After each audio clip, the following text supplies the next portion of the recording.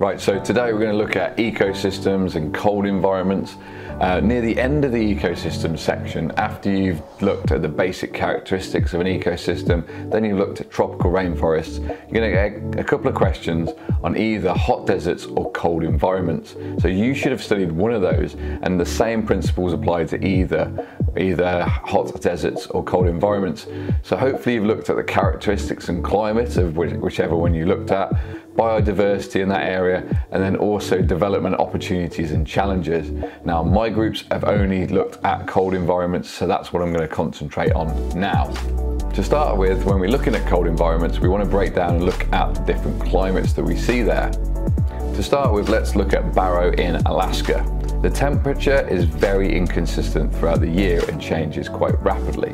We get highs of above freezing in July, but then we get extreme lows almost towards -30 degrees. When we look at precipitation, there's quite a variety throughout the year, with August being the highest, around about 30 millimeters of precipitation.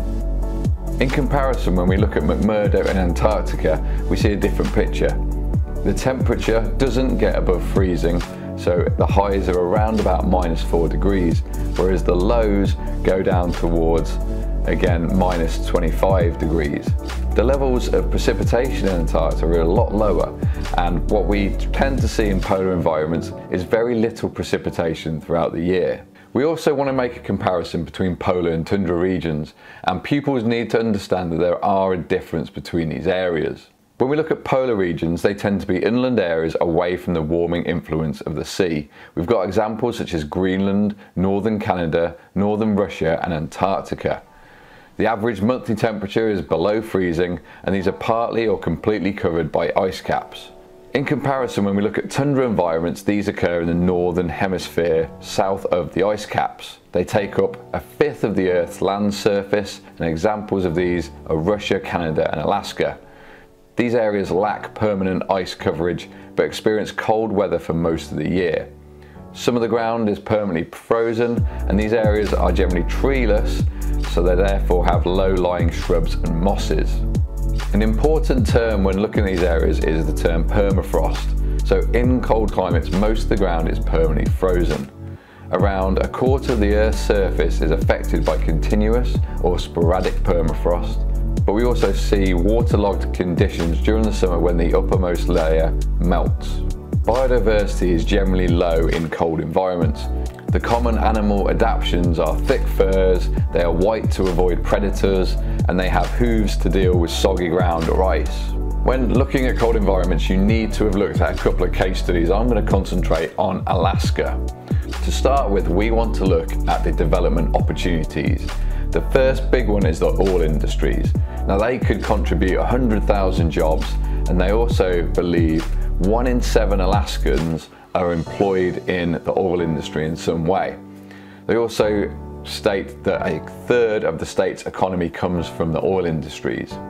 The majority of the oil is transported on the Trans-Alaskan pipeline from the north of Alaska to the south of Alaska, and this is due to oil tankers not being able to access the north because of frozen seas. Now, some of the challenges include spills and damage to the environment, and this is the biggest risk of mining and drilling for oil. Some of the positives associated with the oil industry is the income, the jobs and the taxes, and what they can contribute to society. A lot of the negatives include migrant workers only going there for certain times of year and not actually spending money in the local economy. There's also short-term contracts, so people aren't working in these industries and areas for very long. But also local people don't get many of the jobs, and they go to overseas workers. The last one is any oil spills, which again could have a massive impact on the environment. Other development opportunities is energy, so hydroelectric power is an area that can be used in Alaska. The fishing industry also contributes over 78,000 jobs and is worth $6 billion to the economy. Mineral extraction also is a big business, with gold, silver, zinc and lead being mined.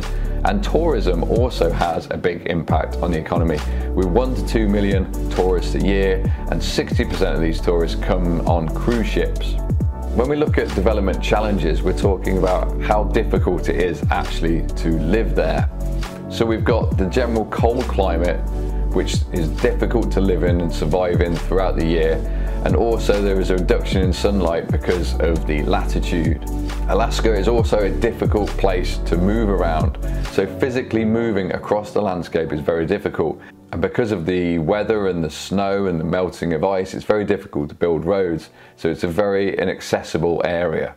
We also see great difficulty in the construction of buildings and infrastructure in Alaska. What commonly happens is when buildings are heated up, they melt the surrounding ice and snow. Therefore, we get an urban heat island. Now, this can lead to uneven ground and buildings shifting. Ways to get around that uneven ground is to build houses on stilts that can be adjusted, as well as insulating roads and pipes. Now, it's important we also recognize that we need to manage these areas and the wilderness. So the wilderness are areas of unspoiled and remote regions of the world. These areas need to be protected, but over the last few years, tourism has increased massively. It's really important we try and protect these areas for scientific study and to preserve the genetic diversity.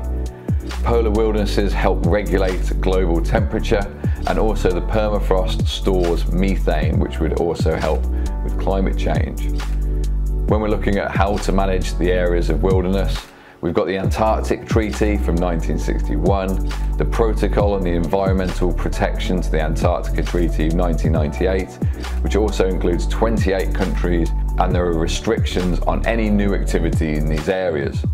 NGOs such as Greenpeace have also been involved in the protection of cold environments. That's just a quick outline of everything you need to know for cold environments. Thanks for watching. Make sure you give this video a like and subscribe to the channel for these videos into your feed every week. Next week, I'm going to be doing a revision and recap session on ecosystems.